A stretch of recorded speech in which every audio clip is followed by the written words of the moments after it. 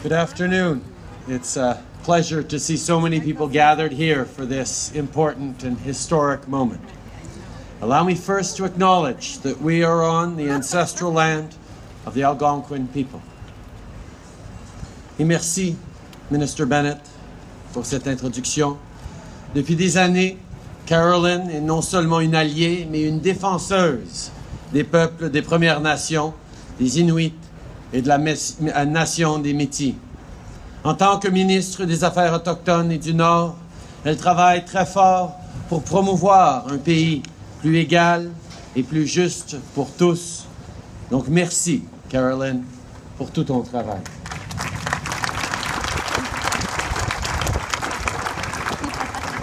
Je veux aussi remercier le chef national bellegarde, président Obed, le président Chartier et tous les représentants autochtones qui sont ici avec nous aujourd'hui.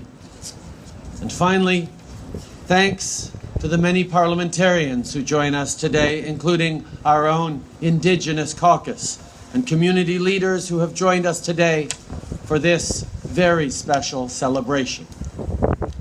Friends, for the last 2 decades, June 21st has been referred to as National Aboriginal Day.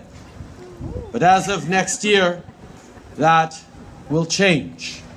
In the spirit of the United Nations Declaration on the Rights of Indigenous Peoples, we are pleased to announce that National Aboriginal Day will be officially renamed National Indigenous Peoples Day.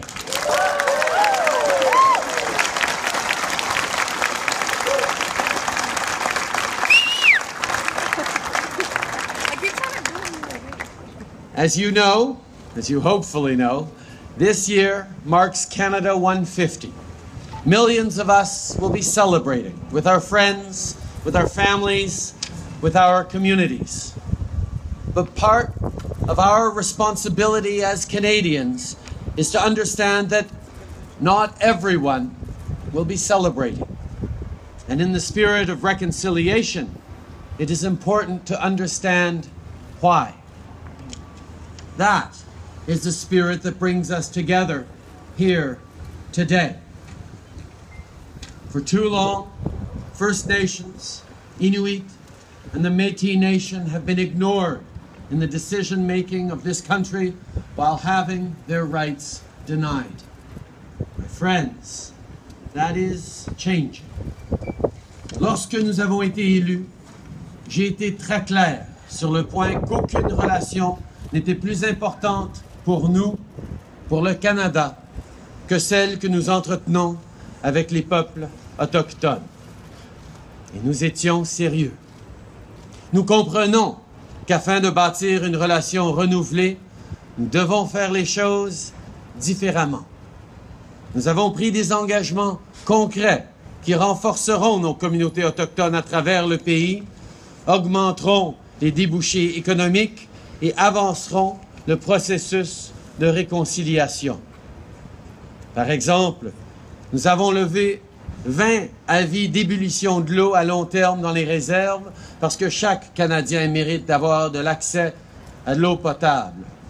We're investing in healthcare, including in the area of mental health, as we work towards closing the gap in health outcomes between Indigenous and non-Indigenous Canadians. We've built or upgraded 129 schools and supported the creation of a new First Nations school board designed and operated by Manitoba First Nations. Over 3,300 housing units have been built, renovated, or retrofitted. We're working to preserve Indigenous languages and culture, and we are collaborating on climate change. But as each and every one of us here today can attest, there is always much more work to be done. There are always ways in which we need to do more. It took 400 years to create these problems. They will take time to solve. And so, as part of our ongoing efforts to create a nation-to-nation, Inuit Crown and government-to-government relationship, I am proud to announce the conversion of this space behind me, 100 Wellington, into a space for Indigenous peoples.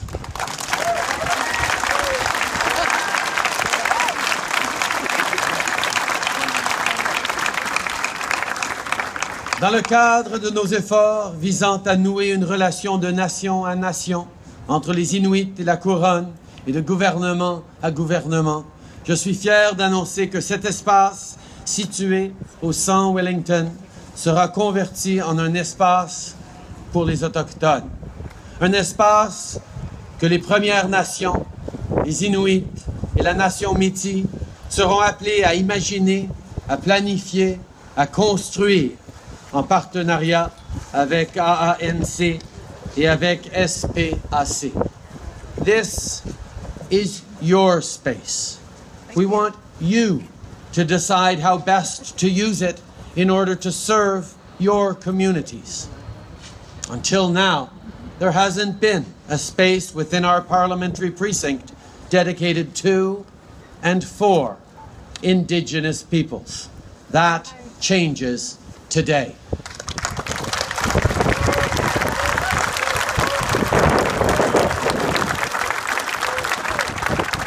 It is our hope that this historic building will be a powerful symbol of the foundational role of Indigenous peoples in Canada's history, as well as our close relationship towards our shared future.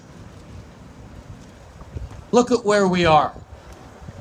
Across from the Peace Tower, in front of the Eternal Flame, at the very heart of our country's seat of government.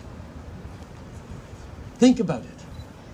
Tourists from every corner of the world will come here, see this building, and reflect on what Canada has done, but reflect also, I hope, on the role that they have in their home country around advancing the rights and recognition of Indigenous peoples around the world. Think about it. Millions of Canadians and their families will visit this Parliamentary Hill and see that indeed no relationship is more important to this government than that with Indigenous peoples.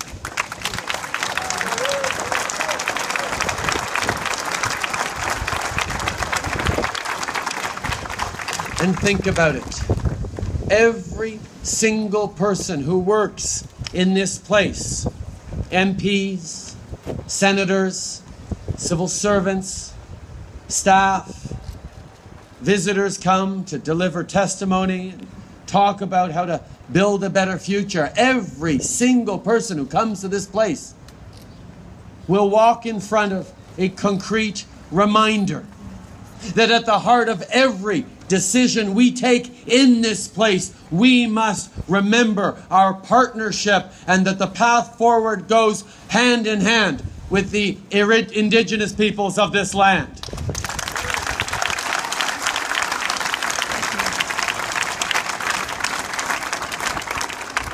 First Nation, Inuit, and the Métis Nation Indigenous peoples will shape and imagine this place as they see fit into a place where non-Indigenous people can, in the spirit of reconciliation, learn about the significant role that Indigenous peoples have played in our past and will continue to play in the centuries that lie ahead. For the millions of Canadians who descended from settlers or who are newcomers yourselves, I say this. We hope that this place, in the heart of our capital, will serve as a permanent reminder that Indigenous peoples are at the very heart of this great land.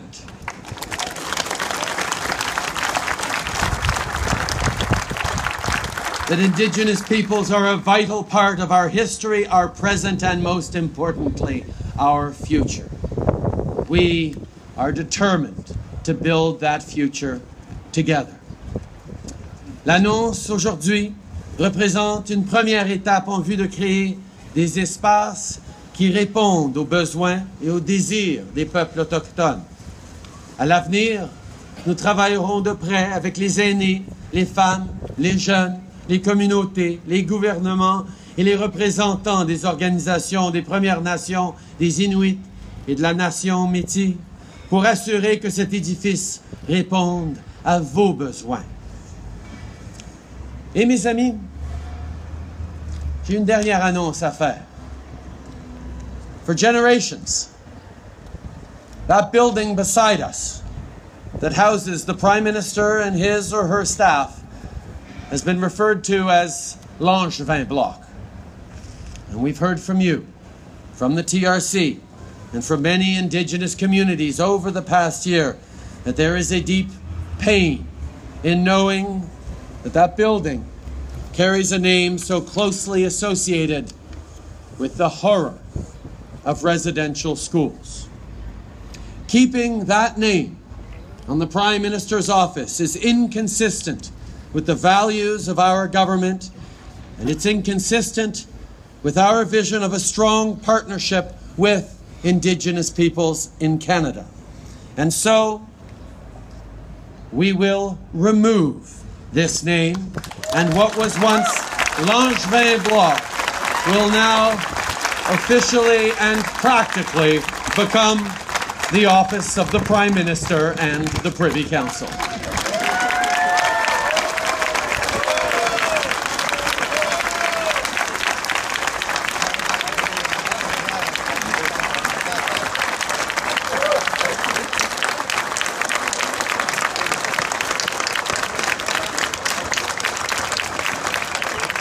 As we use Canada 150 as an opportunity to reflect on both our successes and our failures, may we chart a course for a brighter, more inclusive future, a future in which we see the promise of a true nation-to-nation, Inuit to Crown, and government-to-government relationship. This is a tremendous day for all Canadians, Indigenous and non-Indigenous alike. Thank you all very much for being here. Merci beaucoup. Miigwech, Masicho, Gela Kasla. Merci, merci, merci. Merci.